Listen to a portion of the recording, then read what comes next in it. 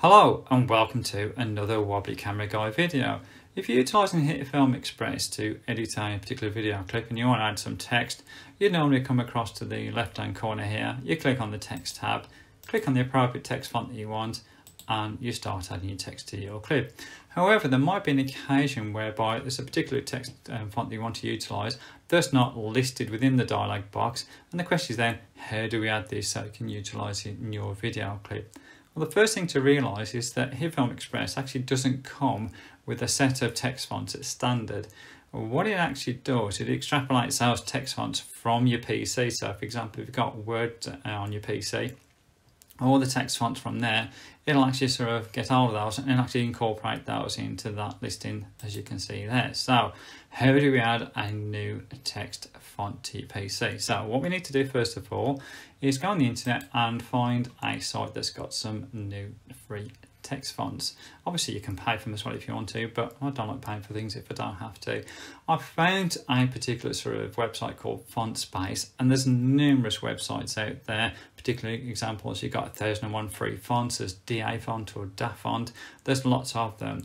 The reason I've chosen this is that they have a little section there called commercial use, and this is free for commercial use. So in other words, if you wanted to make a video for YouTube, you can incorporate these text fonts without sort of thinking about any sort of copyright issues. A lot of the time, and when you go onto the sites, it's like, oh, it's free for sort of personal use.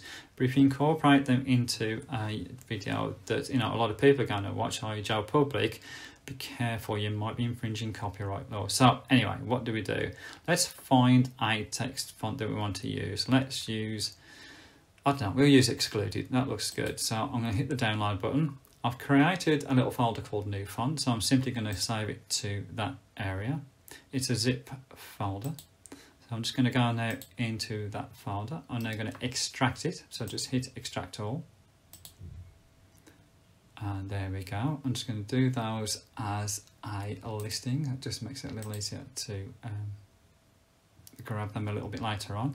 And what we need to do in order to actually sort of incorporate this into your PC is hit the little sort of Windows dialog box in the bottom corner there.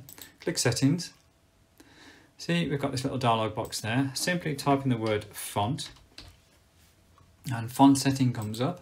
Hit font settings, and you'll see we've got this little dialog box that says drag and drop to install your fonts on them. So what we need to do, if I can move this window, there we go. Sometimes I don't always want to move.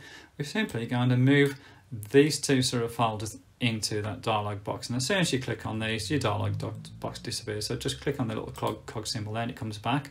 We'll move these into there, and you see the word copy. It's now actually copied these into our little file. Remember, it's called exclude italic, that's the font. So what we need to do now is jump back into Hitfilm Express and see if that dialog box has actually now got incorporated the new excluded italic font.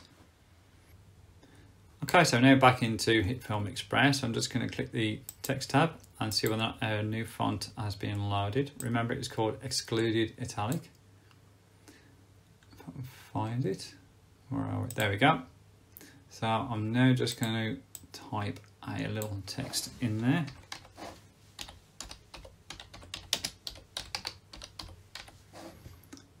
And there you go.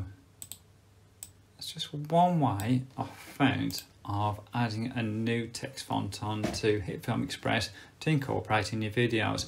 One thing I did find is that I needed to reload Hitfilm Express when I'd incorporate the new text font into sort of your PC, just so it can actually sort of discover it and incorporate it into its table. But apart from that, it works fine. So anyway, hope you found this useful. If you did, then pop across my channel. There's plenty of other videos on Hitfilm Express, as well as some other great content as well. So as always, appreciate you watching, and I'll catch up with you soon.